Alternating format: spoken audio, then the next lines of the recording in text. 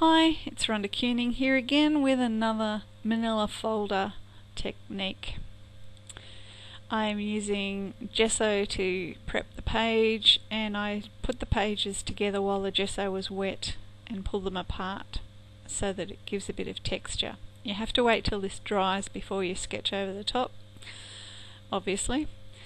And this is the design, and you'll find the printout on my website. It's a free download and you can print that out. What you do is you print it out, spray it with a fixative, or what I use is spray enamel car paint, and let that dry, and then the ink won't run when you use wet media over the top. And that's the drawing, and that's the printout. So I use some ultramarine blue and white for the sky. It's a fairly pale mix, and then I put some more ultramarine blue over the top, just more in the top part of the sky, because if you have the top part of the sky a deeper blue than the bottom, it gives the sky some depth and makes it look less flat. And for the ground I've used Indian yellow and the ultramarine blue again, and some white. And I just put in a few heels just to give the eye somewhere to travel along in the background.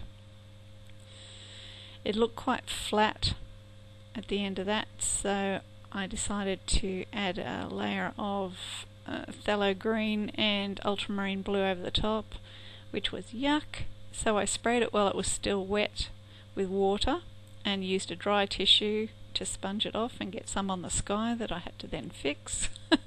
But I quite liked the spongy effect afterwards, so I didn't remove all of the darker green, which was what I was attempting to do to start with.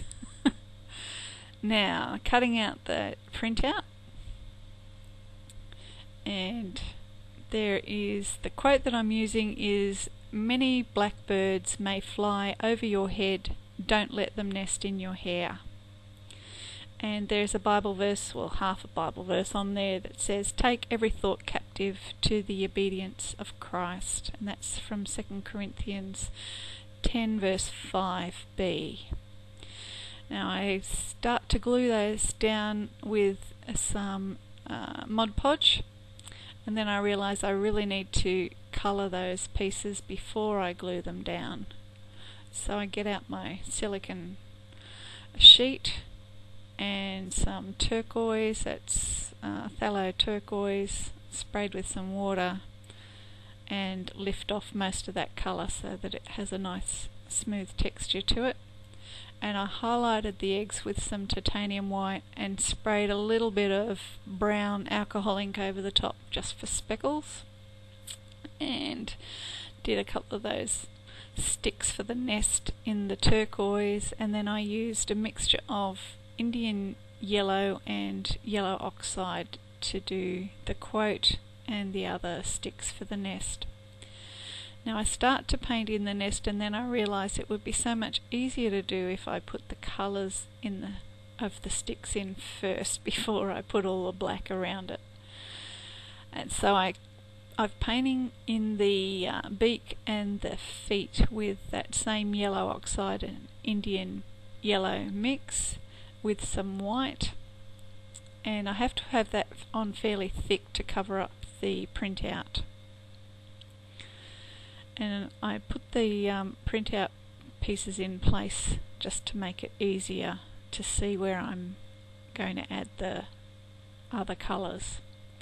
The eyes for the bird and those other sticks around the nest are the turquoise with some white, and then I'm now using some dioxazine purple and a little bit of white just so that it contrasts against the black, because if you don't add the white it's too close a colour to the black and you don't really see it. It just makes the black look dirty. So I would advise you not to paint over where you're going to place the eggs. Use the cutout as a stencil and mark it on so that you don't paint the black behind, because it'll make the eggs quite dark. Because if you're using just ordinary copy paper, which is what I'm using, the black paint will show through. And of course you wait until all the black paint is dry before you glue those other bits on. And I'm just painting in what I think it looks like hair. You might not think it looks like hair, but to me it's hair around the bottom. And I use a big round brush. I don't know what size it is. I think it's about a size 3 round brush to give the feathers of the wings. And once I've done that and blocked in the big parts of the bird, I swap to a smaller round brush, you can see that now, to do the rest of the face and to go around. And I went around the eyes as well. And it also makes it so much easier for going around the feet and the legs here, because if you don't have a small brush, it's a nightmare. And I use that same brush to mark in that horizon line, because I wanted the effect of a lino print. I know it looks quite cartoonified at the moment, but hey. Now that's all dry. I'm gluing on those sticks for the nest, that other quote, and the eggs. And that is the blackbird quote that I'm using up there. Basically the quote is about the thoughts that come to your mind that you shouldn't take hold of and shouldn't become part of your life, the negative thoughts. And I just glue those down with the Mod Podge, and then I realise I really want that black line on the horizon to look more like a lino print. So after I've glued down all the other words, I get out a credit card and some black paint. Here it is. The credit card only just fits in there, and that just gives a really rough outline and a little bit of movement to the horizon. And there goes the rest of the quote on there. And I fill in around where the eggs are with the black. And also on the bits that I've glued down. Now that it's dry, I can continue working on the bird, because all that black looks quite flat, which is what happens when you use a lot of black in one area. And I use purple, the dioxazine purple and white, for the inside of the mouth. I wanted to limit my palette for this particular exercise. I didn't want to have a whole heap of different colours, and that's another reason why I used the same turquoise and purple mixtures to make the highlights for the hair that the nest is sitting in. I could have possibly used the yellow, but I liked the purple and the turquoise. And I just, where I think the highlights should be is where I've put the turquoise and the purple in.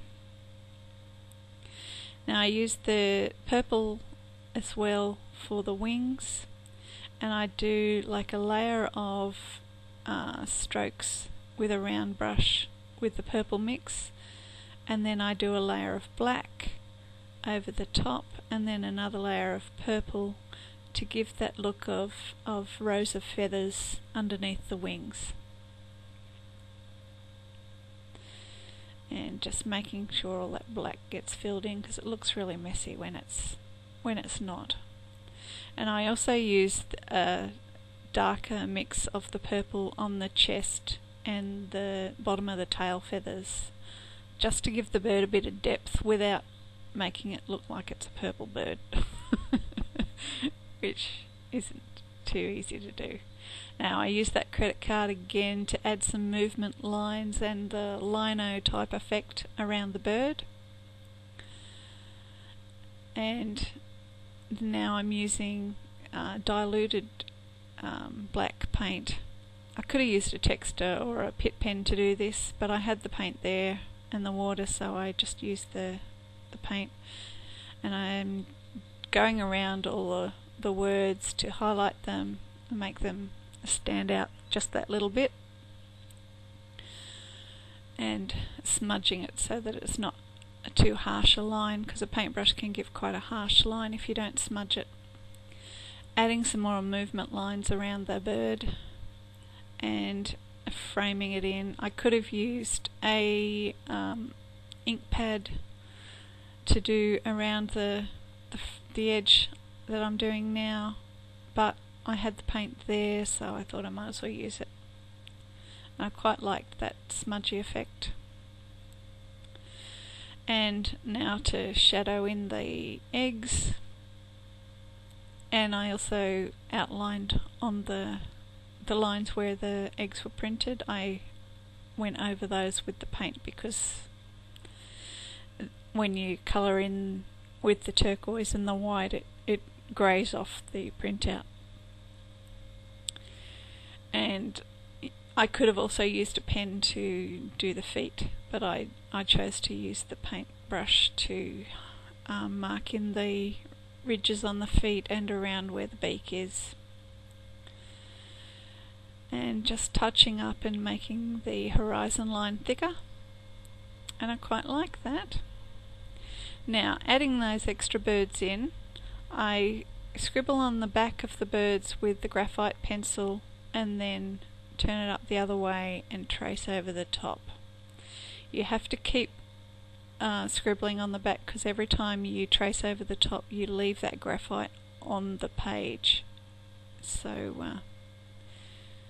that just marks in where I want the birds to go, and I work from the ones that are closest to the main bird being bigger, and then gradually go smaller from there until they're just those little bird shapes that you see in pictures all the time, the little M's. And I wanted the birds to come in from both sides, well, to come in from the left and fly away to the right. That was the whole idea, that the thoughts come in and you need to throw them away to the right. And that is the page. And as I said, you can download that printout from my website. It's free, and have a go yourself. Have fun. Bye.